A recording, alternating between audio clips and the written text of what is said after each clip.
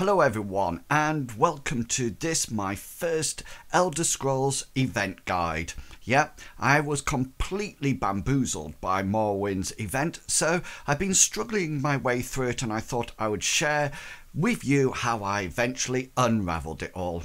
My name's Inwils and welcome to the In Crowd.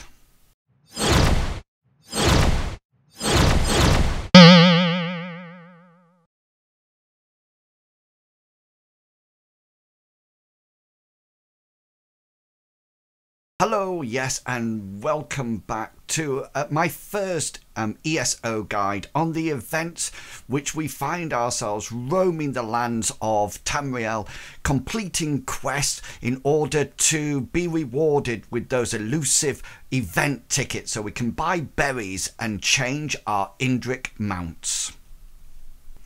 So within Morrowind there are two pre-quests that you need to complete in order to get those elusive daily quests so you can start gaining your event tickets. One of them is called the Morag Tong quest and the other one is called the Ashlander quest. So the first one, the Morag Tong one, you actually get by going over to your collections and accepting the quest underneath the story tab where it says Morrowind. This will take you to the outside of Vvardenfell, of the main city in Vvardenfell, sorry, where you can actually follow the quest. Now, initially what this enables you to do is watch a wonderful yellow glowing woman appear and sort of like send her blessings down. You then go off to a local dungeon or delve and you quickly discover various items in there before returning to Vivek himself and actually engage with conversation with both him and his counselor. After that, you go and rescue some people who are trapped underneath fallen rubble, and then you get the blessing stone and go back to Lord Vivek. Then you see what I consider to be the best part of this quest, a revolving table that summons up a ritual.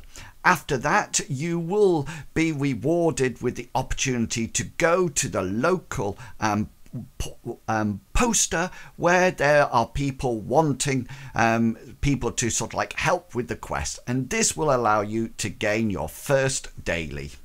So the current event Under the Shadow of the Red Mountain runs from the 7th of February until the 18th of February, and during this time we are going to be exploring the land of Vvardenfell.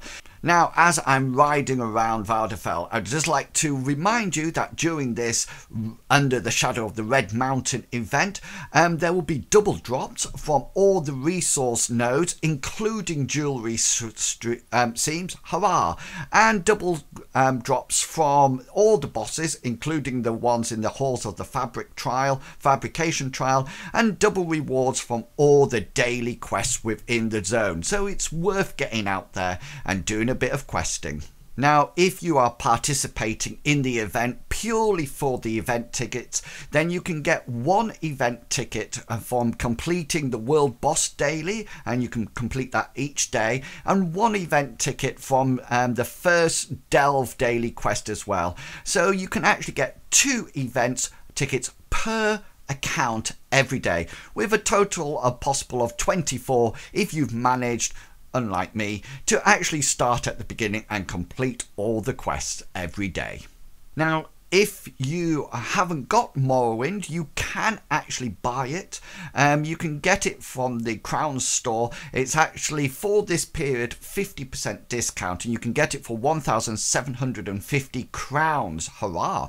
Yeah. In addition to this, you can get the Morrowind Collector's Pack bundle that will be on the sale for 1,050 crowns. That's also a 50% discount, and you get extra goodies from there, like the Dwarven Warhorse, the pet dwarven spider, the bear skin summoning bear, which is the bear grey slate skin bear, which is a fantastic pet, and also some PvP taunts and the outfit style Morag Tong. But this does not allow you to have the warden.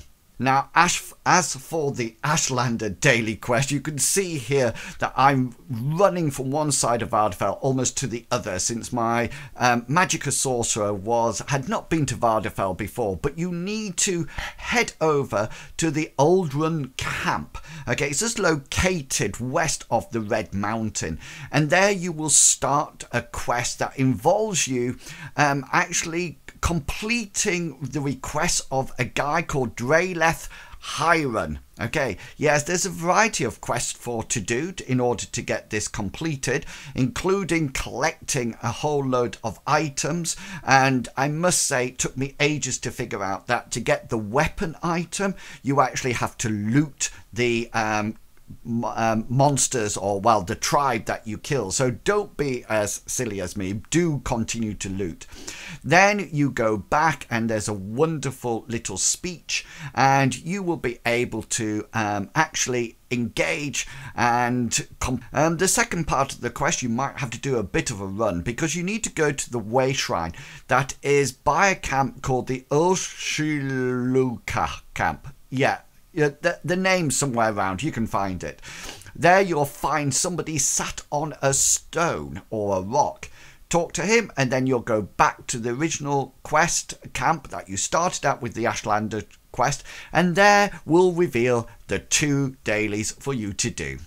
So I hope you've enjoyed my first guide for Elder Scrolls Online. If you have, then please consider to like, comment or subscribe. If you have any questions, then please put them down in the comments below. Until next time, I'd just like to remind each and every one of you to be who you are and say what you think, because the people who mind don't matter, and the people who matter don't mind. Have fun, guys, and I will catch you all later. And until then, happy ESOing. See ya. Bye.